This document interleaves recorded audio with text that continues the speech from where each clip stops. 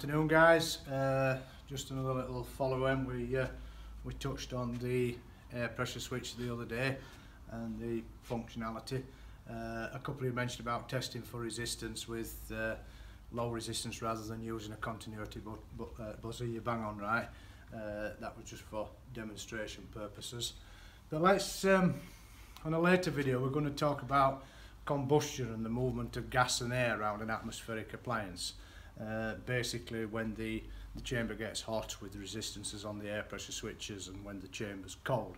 We'll address that on a different video. I'm staying with older technology for the minute and then we'll move on to premix at a later date.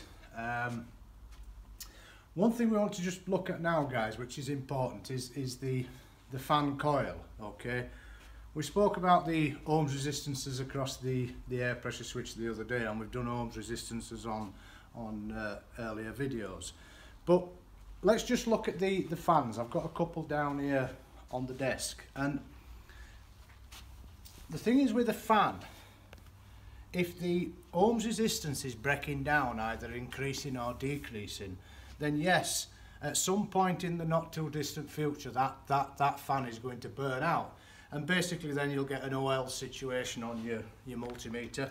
And to be honest, as soon as you walk in Mrs. Smith's kitchen you can smell the fan, because you get an acrid smell from the motor. And you can see localised burning at either sides of the fan coil.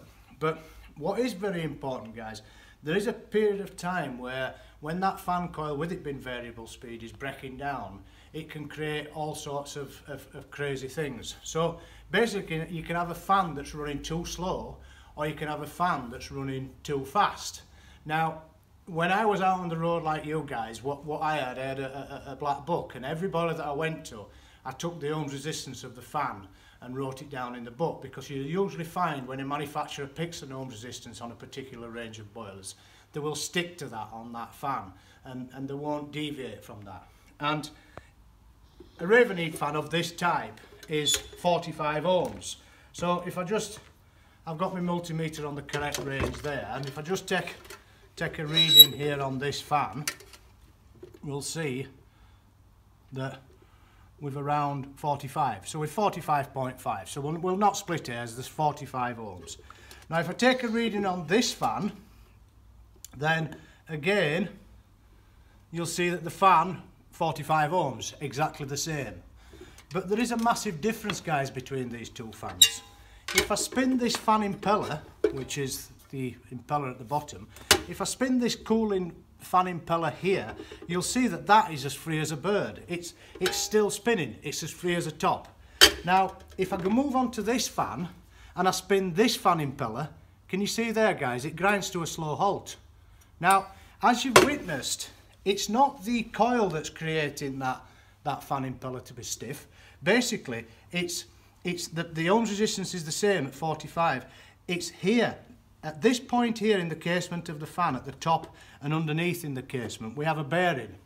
Now, basically what's happened there's been some debris got underneath that bearing, and that bearing has swollen.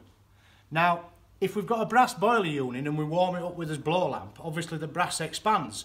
Everything has plus and a minus.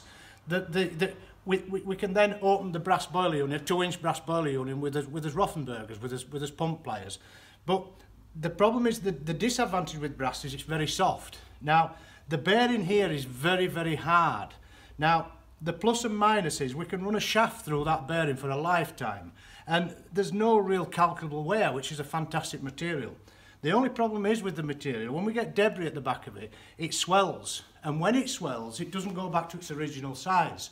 So you've probably done throughout your time out on the road, you've greased fans with your graphite paste, your duck or your goose grease, and you've greased that fan bearing, and with a few days, once that lubricant has dissipated, you're back to still having a swollen fan.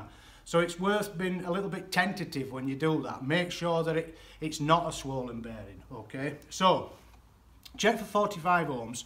As we say, manufacturers' fans do differ. As I spin this fan impeller and it grinds to a slow halt, with 230 volts to that fan, and if that chamber is cool, that air pressure switch will energise. That air pressure switch will drop out and it will go to flame failure when it gets hot in that chamber, because the pressure drops. okay? So that could create nuisance flame failure on this particular older type atmospheric appliance. So the model of the story of this video, guys, is always make sure that you check the ohms resistance of the fan, because if it's running too slow, you could find that fan impeller's not stiff, but the fan is running too slow. It's breaking down. Like we said, it's variable speed. It will break down eventually. But if it's breaking down and it's running too slow, it can create a flame failure situation. Also, it can go the other way. I mean, we looked at the thermistor sheets the other day, and as the thermistor gets hotter, the resistance drops. Well, it's same here. The faster the fan runs, okay, the resistance drops. So you can find that many times you can attend a boiler and it's louder than the last boiler that you attended. It's louder because the fan is running too fast, okay? Now, I've seen it on many occasions where, let's say it's a vertical flue, you'll spend half the morning up in the loft thinking you've got a problem with the vertical flue because you've got slight vitiation on a burner. You're dragging the burner, your vitiation, your flame lift.